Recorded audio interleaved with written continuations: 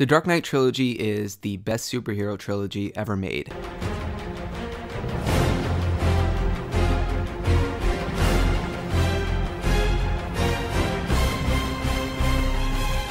Between Christian Bale as Batman, Heath Ledger as Joker, Tom Hardy as Bane, each film offers incredible talent.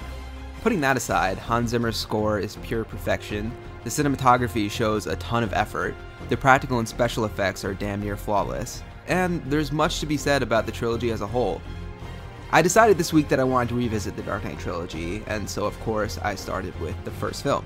Batman Begins was always my least favorite of the three, and maybe that'll change once I rewatch The Dark Knight and The Dark Knight Rises, but I don't think so. Those movies are just pretty hard to touch, but I do have to say that I have a new appreciation for Batman Begins. At the surface, there are definitely elements to appreciate in this film that are consistent with the rest of the trilogy. Again, just like the other two films, Batman Begins offers amazing cinematography, directing, acting, and so forth, but one thing that this film lacks that exists strongly in The Dark Knight and The Dark Knight Rises is a strong villain. And please don't get me wrong, the villains in Batman Begins are compelling and probably more compelling than most other superhero movies, but they don't really compare to Joker or Bane, and they're not even close. Ra's al Ghul and the League of Shadows as a whole are really just psychopaths who want to correct the world from scum by completely destroying cities instead of trying to fix them. And Ra's al Ghul uses Scarecrow as a pawn to wreck Gotham. And this storyline is interesting, but I don't think it adds the same value as the type of villain story told in the second and third films. So what did I appreciate about Batman Begins then? Why did I say that I enjoyed it more than I ever have after rewatching it? And that's because Batman Begins definitely adds something special that I really appreciated when rewatching it, and that's Bruce Wayne's character development. It's way better than I remember. Again, we get a lot of villain development in The Dark Knight and The Dark Knight Rises, but in Batman Begins, we really get to learn and understand Bruce. Probably more than you do in The Dark Knight and The Dark Knight Rises. The overarching theme that clouds around Bruce is the theme of self-improvement. Bruce struggles with understanding the true meaning of revenge, justice, and forgiveness. He quite literally doesn't understand those three words. Much of the first act is Bruce confusing revenge for justice. About revenge. Sometimes they're the same. No, they're never the same, Bruce. Justice is about harmony. Revenge is about you making yourself feel better.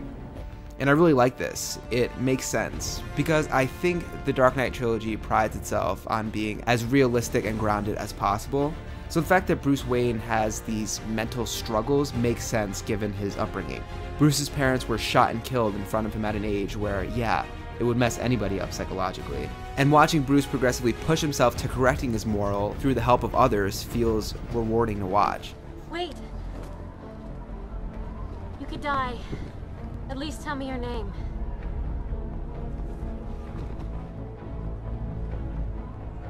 It's not who I am underneath, but what I do that defines me. Bruce? By the time Bruce puts on the mask and cape, he's Batman. He's a different character, the one that we know and love from the source material. Until this point, he's not. He's kind of just a confused guy. But we get to see him transform into Batman, and it feels like it was earned. If Bruce was just fumbling around as Batman trying to kill the man that murdered his parents because he thought he was doing the world a favor, well, that just wouldn't make sense. It makes sense for Bruce Wayne's story arc in the first act of the film, but as Batman, that would just feel so off. But Bruce doesn't become Batman until he realizes that justice is about much more than revenge. He understands this as the film goes on. He understands that justice is about logically doing the right thing and acting outside of instinct and emotion. And this is the reason Batman struggles to kill Joker by the second film. The Bruce Wayne that we know from the beginning of Batman Begins would have just probably shot the Joker, and that would have been that. But that's not what Batman does. And we understand this because of Bruce's character development in Batman Begins. What I also like about Bruce's character development is that his struggles are far more mental than they are physical. His physical challenges aren't really that demanding. Climbing the top of the mountain to train with Ducard was pretty easy. He struggles a bit to get up there, but he fights through. His greater challenge, though, is to figure out how to use his physicality for the greater good. A mental struggle, and I love this. To me, watching Bruce do push-ups and fight with a sword is far less interesting than watching him repeat the important lessons he's learned throughout the film. In Batman Begins, Bruce takes advice from people around him, such as Rachel and Alfred. And again, he listens to it, and it completely changes who he is as a person and what he's fighting for. But after this, Bruce is way more strong-willed, which I really like. I like that we get to see Bruce become more confident, because Batman Begins shapes him into a confident man and superhero. And because the character development of Bruce in Batman Begins is so great, this leaves room for the script to breathe by the second and third films. And because of this, we get to experience one of the best villain arcs of all time, and that's Heath Ledger's Joker, who I'll definitely be diving into in my next video.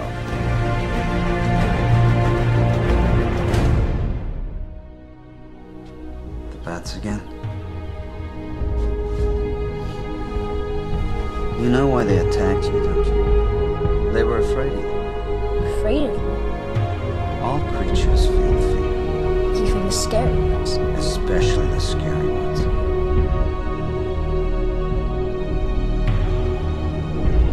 It's not who you are underneath. It's what you do that defines you. It was my fault. I made the deed to think. If I hadn't gotten scared. It was nothing that you did. It was him. Reality and deception are powerful agents. You must become more than just a man with the mind of your opponent.